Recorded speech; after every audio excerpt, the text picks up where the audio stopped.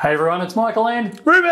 From Bullion Now, bullionnow.com.au, bringing you the best of the Perth Mint regular releases. That's it. And it's koala season. It is. We've just gotten back from the Perth Mint, and it'll be interesting now to take a look at a Perth Mint coin and go, I've seen where that's made. Yeah. We're hoping to bring everyone a further video about our trip over there, and hopefully some behind the scenes to see where coins just like these are made. Yeah.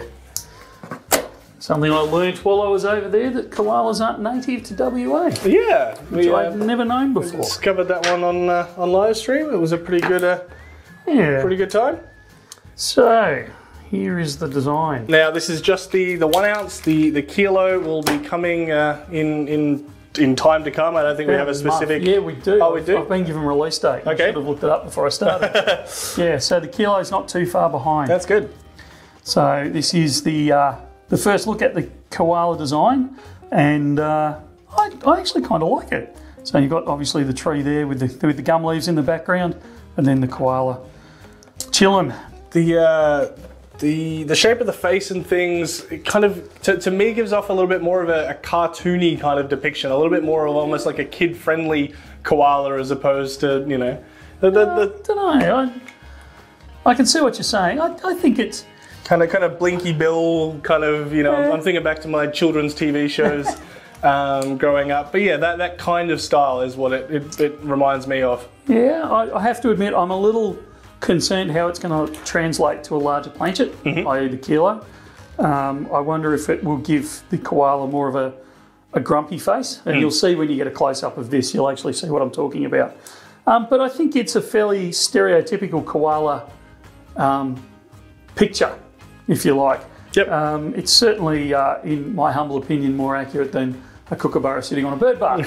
Still going on about the bird Still going on about it. I had some interesting discussions in Perth about that.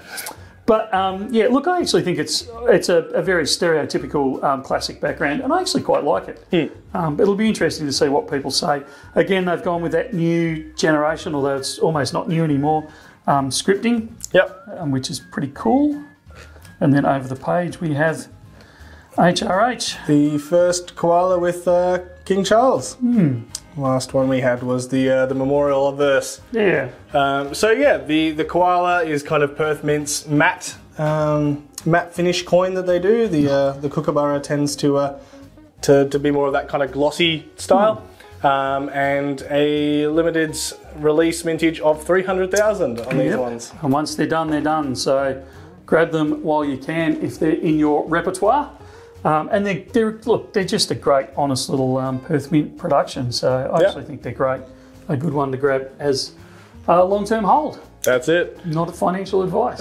It'll be interesting to know what people think of these down in the comments below. So feel free to provide your thoughts. We'll take a look at those, and I guess talk about them on stream at the end of the week. We'll see what the overall consensus was, if this is a winner or not. Sounds good. All right, that's it for now. We'll talk again soon. See ya.